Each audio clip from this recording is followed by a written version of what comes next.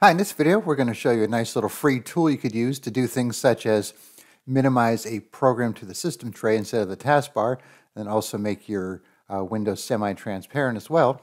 So it's a free program called 4T Tray Minimizer. So this is an older program, and it's been around for a while, but it still seems to work fairly well even on Windows 11. So once you download it and install it, you'll have it running in your system tray, and I think you could have this hidden too. So you could actually open it to get to the options. And you can see there's a lot of keyboard shortcuts if you don't want to use the actual buttons on the window, interface options, exclusions for what you don't want to be able to minimize, title bar options, hiding options.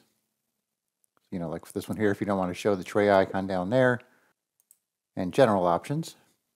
And then, of course, you could have it run on startup and go right to the system tray if you keep these checked, which are checked by default. Okay, so how it works, let's say we have a window open here. It'll add some new buttons here. When you do the installation, it'll run you through a wizard asking you how you want to configure it, as in, if you want to put these buttons and some other options, and you could actually go back and run the wizard again if you want to change these options. So you have your regular buttons here, then you have your transparent buttons. Let me kind of minimize this a little here, make it smaller. So you can see it's semi-transparent. Like so. And then this option here will pin it to the top here, so no other windows could go in front of it. Like so. And you can just unpin it.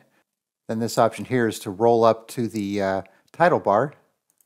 So you just have a title bar floating around here. Kind of interesting. And then right here we have the minimize to tray. So if we do that, you can see now it doesn't look like edge is open, yet it's open down here. And you could just bring it back. Same for this one here. And then just bring it back as needed. So if we do a few of them, you'll see it just adds it to your list down there. And let's open something new here. You can see when it gives you a little bar there, we could instantly put this down there as well. And just bring them back up as needed.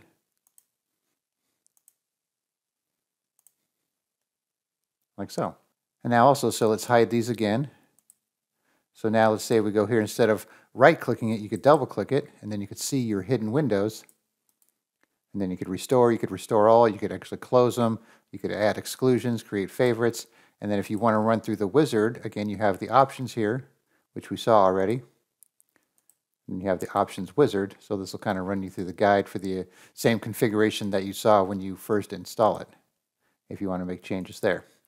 Okay, so I will put a link in the description where you can download 4T Tray Minimizer for free. I believe they have a pay-for version too with some additional features if you're into that. So like I said, it's an older program, but it seems to work fine. So you could install it and see how it works for you. All right, thanks for watching, and be sure to subscribe.